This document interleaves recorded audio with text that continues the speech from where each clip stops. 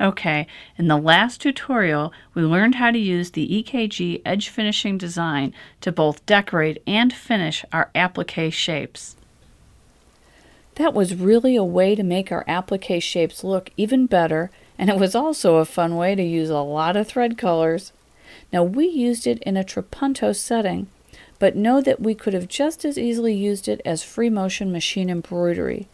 In that case, we would have left out that extra layer of batting, and we would not have needed to use a stabilizer since the applique shapes were made with fusible web, and that would have acted as our stabilizer. Now in this tutorial, we're going to learn how to add some fun free motion machine embroidery to this wall hanging as well. But this time, we're going to be working outside the applique areas or directly on the background fabric itself.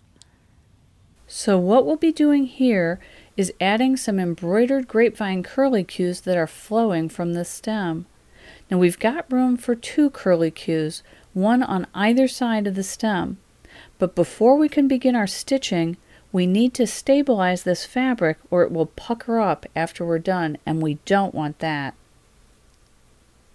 For this particular instance, I'll be using an Iron Away temporary stabilizer, and the product I'm using is Iron Away Temporary Stabilizer by Sulky. All I'm going to do is iron it to the back side of the piece, making sure that anywhere I might possibly stitch with my free motion embroidery will have stabilizer underneath it. Now if I were going to be doing heavy or really dense stitching, I'd probably put 2 layers of stabilizer. All I'm doing here is stitching an intensely curled loop-de-loop design, and you should recognize this from one of our earlier free motion quilting tutorials. By looping it fairly closely together, we can create this grapevine curlicue effect. Once I'm done, I leave a long thread tail, and later on I'll carry it to the back side and knot it. I do the exact same thing on the opposite side of the stem. When you do this kind of work, you really want that grapevine to show, so you'll want to use as heavy a thread as possible. I use a lot of hand-dyed size 12 pearl cotton embroidery thread for work like this, but if you're not comfortable doing that, or all you have available is commercially available thread, think of using a 12-weight Sulky blendable. That's a cotton thread that's very heavy, and it will show up really well in this type of an application. The take-home message, though, is don't use some wussy little thread. You want something big that's really going to show. Now that my stitching is done, I want to leave my front side looking neat, so I'm using a really large needle with a giant size eye, and I'm going to pull these top thread tails through to the back side. The reason I'm using this big needle with a big eye is just because it's hard to see something this small, and I want to get this done quickly. Once they're all on the back side, I tie knots and cut them off. Remember, no one will ever see this side. It's going to be covered up because there'll be another layer of batting and then a backing fabric over it. So what's important here is to make sure the work is secured, but it does not matter that it be neat. Now, once all that's been done, it's time to remove that stabilizer.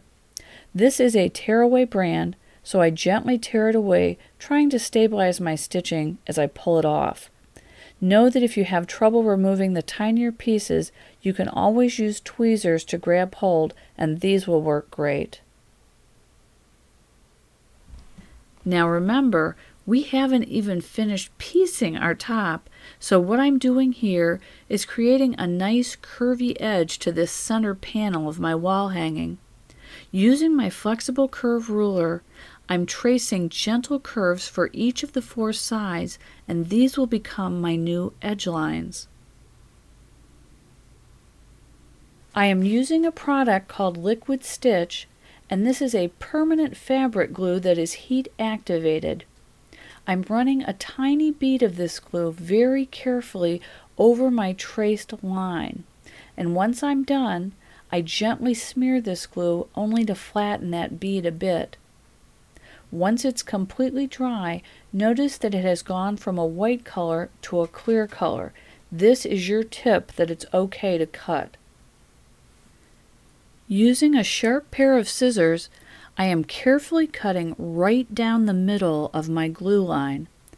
Now I am deliberately cutting in the middle of the glue line rather than next to the edge of it, because this ensures that my entire edge line will have glue on it, and that will keep it from unraveling later on.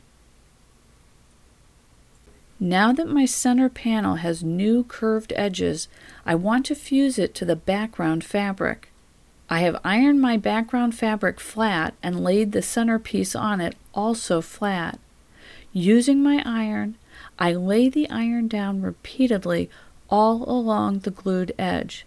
Notice that I do not move that iron once I touch the fabric, because I cannot risk possibly moving the position of that fabric edge. I repeatedly move this iron from one edge to the next, but I work with contiguous areas of this edge. Once done, these two fabrics are permanently fused, but there's no stiffness. And that's how easily you can add free motion machine embroidery to enhance an applique scene on your quilt top. Now, one thing is, I hope you noticed I did not hoop my work. I've done this kind of stitching before, and I know that because it's fairly loose stitching, I could get away with it. However, if you're doing anything close to dense stitching, or if you're having any doubt at all, always, always, always hoop your free motion machine embroidery work and use a stabilizer. In our next tutorial, I'm going to show you how you're going to be able to handle all of these different special effects we're learning once you've got your quilt top basted into the final quilt sandwich. Hope to see you again for that. But before we go, let me show you just one more thing. Now, it's not really necessary to finish the glued edges of this center piece, but I want to because I think it will be neater that way.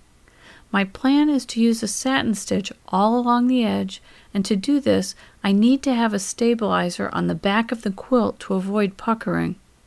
I'm again using Sulky Temporary Iron-On Tearaway Stabilizer, and you can see that I've already ironed it to the back side of the quilt in all the places where stitching might occur. Because my four corners are all very tight peaked points, I begin with a super narrow satin stitch and repeatedly widen the stitch as I move away from the corner. As I work, I am ever so gently moving the piece to accommodate that curved edge. When you do work like this, always think about your thread as a design tool. When you add a satin stitch like this, you are really adding another line of color into your overall design, and you want to think through the color choice. Here, I'm making a very subtle statement because I'm finding that yellow fabric to be very loud. I'm stitching with a rayon thread that's halfway between an olive green color and a gold color, and that helps to mute the contrast between the bright yellow fabric and the bluish green background fabric. Most of the time, though, I use a satin stitch like this as an opportunity to add more contrast by choosing a thread color that will heighten the contrast rather than lessen it. Either way, when you do this type of stitching, think of using rayon or trilobo polyester threads, as they will give you the most sheen for your money. The satin stitching has given us a nice clean edge, and once the stitching is done, we simply tear away the stabilizer. This is much easier here because there are no tiny pieces that are difficult to remove. Once that's done, we've reached the moment of truth. I need to cut away all the background fabric beneath the yellow fabric, and this is where your heart kind of skips a beat. I carefully separate the two layers with my hands and make a tiny cut in the fabric so I can burrow my way in with a pair of scissors. Very carefully, I cut along the finished edge, slowly advancing the scissors as I move along. Because the corners are so tight, these areas require extra care. And here is what it looks like with the background fabric removed. Phew! No accidental slices. In the next segment, I'll show you how to free motion quilt all the special effects we've created here, and you'll see just how much texture all of this will add to the final product.